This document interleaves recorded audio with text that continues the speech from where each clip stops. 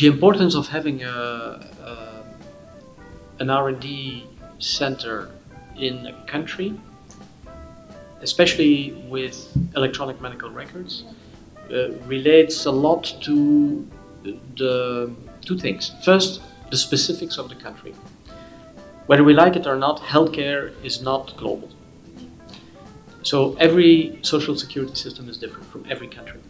If you are in a country, you always need to adapt to the local, let's say the local needs in these types of administrative specifics. Yeah.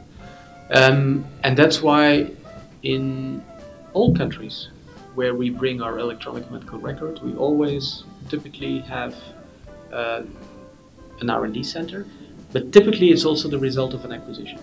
Because the local company, they already solved all these problems from the past. So they help you get into in the country easier, because the basic administration, the relationship with social security, payers and so on, that's already dealt with, coded and done.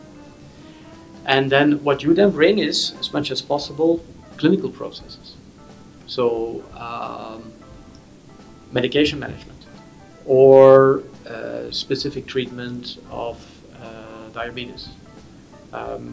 And these clinical processes, they are typically a little bit more global, they're less specific.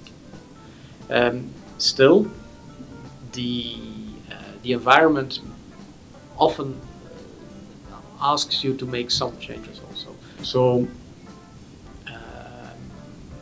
the needs that you have to adapt quickly, locally, to what needs to be done, that's the advantage of having an R&D center.